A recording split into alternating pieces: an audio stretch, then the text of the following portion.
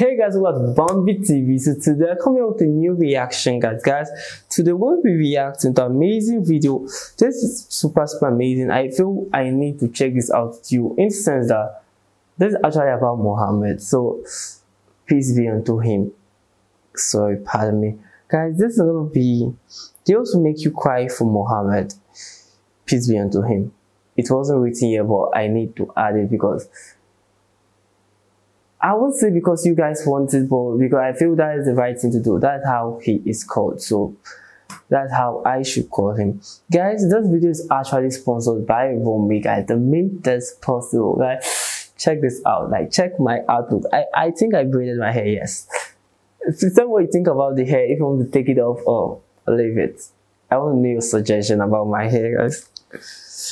So guys, today they are running an amazing promo, guys. You're gonna get 75% off any product you buy from the store right now till I think the end of towards the beginning of January, guys. They're doing the Black Friday and it's gonna be amazing. That they want to sell out that store. So guys, they're gonna give amazing promo, guys. This is gonna be crazy. I don't know how to explain to you. I have done my shopping myself and I think you should check it out. Like, they have amazing shoes, amazing dresses, amazing clothes, men and female clothes. I just don't know. I don't really want to hype it. We're gonna get amazing clothes with good quality, fast shipping. Like, that fast shipping is supposed to be there, guys. They ship around the world, so check them out. And guys, I'm gonna be doing that Cyber Monday and Black Friday. I'm gonna get 15% off when you use Bambi TV. Huge offer. Check them out, guys. Let's go straight into the business, bro. We are so distant from the idea of empathy, let alone the practice of it, that we don't sometimes even know what the word means. We know it sounds something kind of like sympathy. Sympathy is to understand where somebody else is coming from, to acknowledge somebody else's pain. Empathy is to feel their pain. To feel their pain.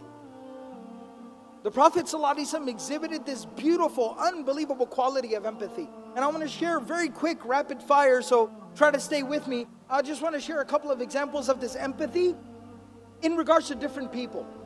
How he would practice his empathy with different people. It didn't matter who it was. When Ikrimah, the son of Abu Jahl was the man who had declared war against the Prophet ﷺ, the Muslims and Islam. He had killed Muslims just for believing. He had tortured Muslims just for believing. And he was at the head of multiple plots to assassinate the Prophet ﷺ. He eventually led an army into the battlefield with the intent of killing the Prophet ﷺ and as many Muslims as possible. This man made it very clear what his position was in regards to the Prophet ﷺ and Islam. And eventually died with those same convictions. His son, who had fought by the side of his father and in fact continued his father's work after his father's death, he is now coming to Mecca to meet the Prophet ﷺ after the conquest of Mecca. And the Prophet ﷺ, when he receives the news that Ikrimah has entered Mecca and he's on his way to see you, the Prophet ﷺ turns to his companions and he says, his father's name was Amr bin Hisham, and they used to call him Abu al-Hakam because he was a leader of his people. But the Muslims used to call him Abu Jahl because of his actions and his conduct. The Prophet ﷺ turns to the Muslims, the believers, and he says, Ikrimah is coming. And I am hopeful that he will embrace and accept Islam. In his presence, none of you should refer to his father as Abu Jahl because it would hurt his feelings. Even if he becomes a Muslim and he recognizes that his father was wrong in his beliefs and his ideas and in what he did, it is still his father and it would hurt his feelings to hear people, his new brothers and sisters in faith, to refer to his father as the father of ignorance. So do not refer to him as Abu Jahl in the presence of his son Ikrimah. This is the graciousness of the Prophet ﷺ. This is his empathy. He was able to put himself into Ikrimah's shoes and understand how he would feel in that situation. One of the main conspirators against the Prophet ﷺ, the head of the munafiqun, the hypocrites in Medina, Abdullah bin Ubay bin Sulul, When his son comes to the Prophet ﷺ saying that my father has died, and I know that he was completely opposed to you, and he said terrible, reprehensible things about you, but he was my dad and I worry about him. The Prophet ﷺ on the spot removes his shirt, takes off his own shirt, and he gives it to him and he says, wrap him in this, use this as his shroud and bury him in that. What would we do to have the shirt of the Prophet ﷺ? Can you imagine being buried in the clothing of the Prophet ﷺ? What an honor, what a blessing. And even though Allah subhanahu wa ta'ala made it clear, this would not forgive his sins and what he had done wrong. But the Prophet ﷺ at that time is thinking of the son and putting himself in the son's shoes. Imagine what he feels like losing his father. That's empathy. The Prophet of Allah sallallahu alaihi wasallam, very touching story. His grandson Hussein radiallahu ta'ala anhu, the son of Ali and Fatima radiallahu ta'ala anhuma. Hussein radiallahu ta'ala anhu, he was the younger of the two brothers, Hassan and Hussein radiallahu ta'ala anhuma. May Allah be pleased with both of them. The younger one, he used to stutter. The younger one, he used to stutter. He had a very severe stutter, to the point where he could not even complete a sentence. It would take him forever to finish a sentence. And what makes it even worse is, as a child, this is very, very traumatic and very detrimental to the development of a child. What makes it even more difficult is the fact that the older brother, Hassan radiallahu anhu, was very, very eloquent and well-spoken and a very gifted public speaker. Wow. So think about the pressure that put on the younger brother, stuttering so much. And so he used to stutter so much. And you know, when kids start to get a little bit older, they're 4 or 5 years old, they start to develop a little bit of, courage, and they like to talk. One time, the Prophet ﷺ is sitting with quite a few companions, and his grandsons are sitting with him, and the younger one who stutters, he starts to chime in and say something.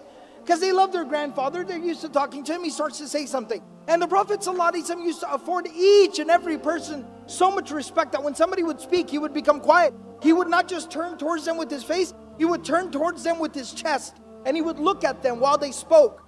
And so he starts to speak, and the Prophet ﷺ stops and turns towards him. And so everybody there also starts to listen, and the kid is stuttering so badly that it starts to become awkward. And some of the people naturally, not viciously, not maliciously, some of the people naturally, they start to kind of exchange some glances, almost feeling bad for the kid, because he cannot even get through a single sentence. It starts to get really kind of like awkward.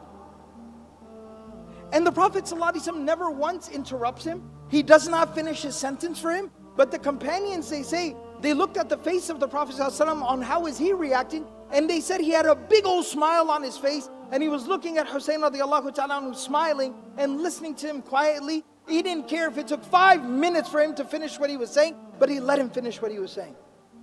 And when he was finished saying whatever he was saying, the Prophet ﷺ at that time turns to everybody else that is sitting there, because everyone was so weirded and awkwarded out. He turns to everyone and he says, لَقَدْ وَرَثَهَا عَنْ عَمِّهِ مُوسَى. He inherited this from his uncle Moses. Referring to Musa alayhi salam and the fact that he used to stutter. That don't feel bad for him, envy him that he shares a trait with one of the great prophets of God, Musa alayhi salam. He turned that negative into a positive, putting himself in that child's shoes and realizing what he needed at that time. He needed love and support and acceptance for who he was, for however he was. And the last story about empathy that I'll share here is a very touching story. Bashir radiallahu ta'ala anhu, a companion of the Prophet ﷺ, he was an Ansari. He had gone out for one of the campaigns, the military expeditions. And when the Prophet ﷺ did not go on this particular journey, so when they would return back, he would go outside of Medina to welcome them back. And all the kids whose fathers had gone out, they would also go out there to welcome their fathers and their brothers and their uncles, etc. home. So they're out there and they're all waiting for people to come back. And as slowly everybody is coming back, and the Prophet ﷺ would wait, and then he would come at the back of the army, He would be at the end watching over everybody, the shepherd. And the son of Bashir radiallahu ta'ala who is standing there, climbed up on a rock looking for his dad. And he sees people keep on coming. He keeps asking, have you seen my dad? Have you seen my dad? And he doesn't see his father. Finally, when he sees the Prophet ﷺ riding in the back, he realizes, that means my father did not return. And he starts to cry. This child starts to cry because he realizes my dad isn't coming back home. He died. And the Prophet ﷺ stops. He's riding his animal. He stops and he picks him up and he hugs him and he continues to hold him until he stops crying. He calms down. And then he says to him, he says, أَمَا تَرْضَى أَنْ أَكُونَ أَنَا أَبَاكَ وَعَائِشَ أُمَّكَ. Don't cry, don't worry. If you need a father, I will be your father from today, and Aisha will be your mother from today. To embrace somebody else's child as your own. Empathy. And look how it beautifies a person's conduct and character. How it beautifies a person. This quality is central to the prophetic character.